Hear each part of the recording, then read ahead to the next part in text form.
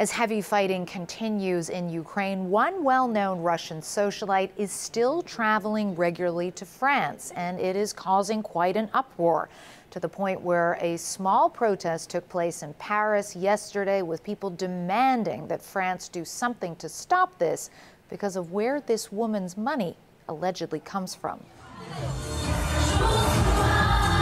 Svetlana Maniovich is a woman of expensive tastes. Diamonds and couture, extravagant parties, and European vacations. Just last month, she was seen shopping and dancing in the elite French ski resort of Courchevel.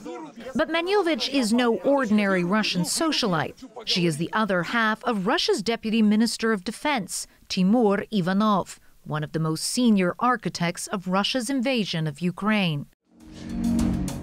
And according to a shocking investigation, Maniovich continues to gallivant around France, more than a year into Russia's bloody war, despite the fact that Ivanov was sanctioned by the EU in October. The explosive report put out by the Anti-Corruption Foundation, an investigative outfit founded by Russia's jailed opposition leader Alexey Navalny, is based, they say, on a leaked archive of more than 8,000 of Maniovich's emails over the last 12 years, and has racked up more than 6 million views on YouTube. It claims that on March 25, 2022, as dozens of missiles rained down on the Ukrainian city of Kharkiv, Maniovich spent more than $100,000 in a top Paris jewelry store on the Place Vendôme. How is it possible that she can continue to do this?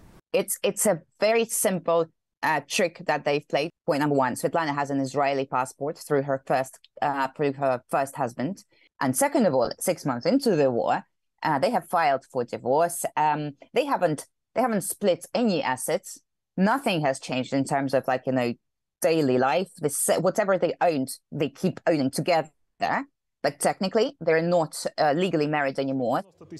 Equally shocking are the opulent lifestyle and lavish spending that the leaked emails document. According to Russian business publication RBC, Ivanov's official income was once declared to be around 14.2 million rubles a year, less than $175,000.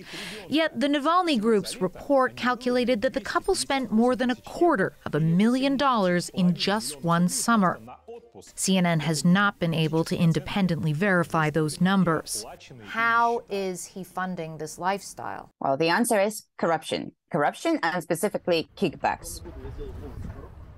According to the Russian government, Ivanov oversees construction for Russia's Ministry of Defense, including what the Anti-Corruption Foundation describes as lucrative contracts to rebuild the Ukrainian city of Mariupol, which fell to Russian forces under punishing bombardment last May. The Russian army has demolished 70% of the apartment blocks in town. They had to build new ones, and they did. So that company that built those display houses in Mariupol, it is the same company that pays for Timur Ivanov's personal bills.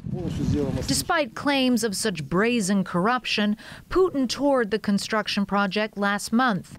A request for comment on the investigation from the Russian Ministry of Defense received no reply.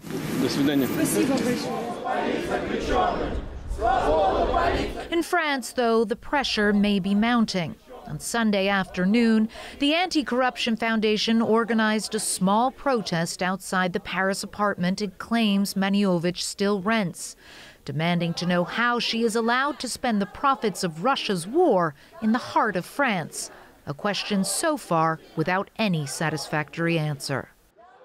CNN has reached out to the French Foreign Ministry, who responded saying, "We do not comment on individual situations. France, with its EU partners, has ended visa facilitation for Russian citizens and has also adopted targeted individual sanctions against 1,499 Russian officials and their supporters."